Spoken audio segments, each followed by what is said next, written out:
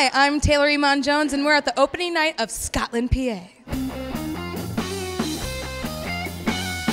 I think it's the retelling of an old school story that is classic and timeless.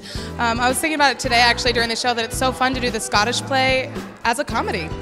And to get to sing Adam Gwon's music is such a treat. I know I feel lucky. I know we all are just so excited to finally have made it here and to share it with everyone else now. It is so fun.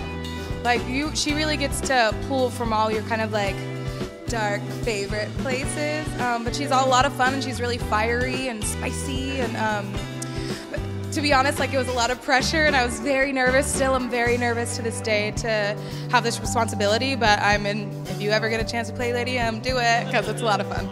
It's just so fun to do new works, and to do new works with this company and with this creative team has been a dream. They are all geniuses, and we have really kind of put our blood, sweat, tears, all things that we've had into the process, and we're just loving it. We're having a good time. When I think about Scotland, PA, my character's song has gone through 95 different versions. I've had different jokes. At one point I tap danced. At one point I scattered. I was like, and so when I think about the progression of what's happened and where we landed, it took some time to figure it all out. So that my memory is like the journey of getting to Peg Macduff. Don't you wanna be a somebody, a guy you can get in the crowd? Is this like a setup? Don't you wanna be a big time, big shot? Make your hot white proud. It's changed so much. I've had friends that came and saw it like the first week of previews, and they're like, we should probably come back. And I was like, yeah, it's really different.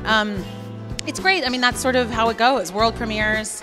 I've done a couple other world premieres, and that's like tons of changes during the day, and you do them at night, or sometimes you have to wait and like they teach you something and then you put it in on Friday and have to do 3 shows without doing those changes. But it's that's showbiz. I love what we get to do as this. So I'm one of the stoners. I play Stacy along with Alicia and Caleb, and I love that we kind of are that playful side. Like, yeah, it's a comedy, and like, we have to punch, like, the characters who are within the story have their punchlines, but we kind of are in this like otherworldly thing where we kind of just get to go crazy and do whatever. It's a riot the whole time. It's a lot of fun. It's a goofy, bloody, delicious musical. There's a lot of great harmonies, which I get to sing. The music is really fun.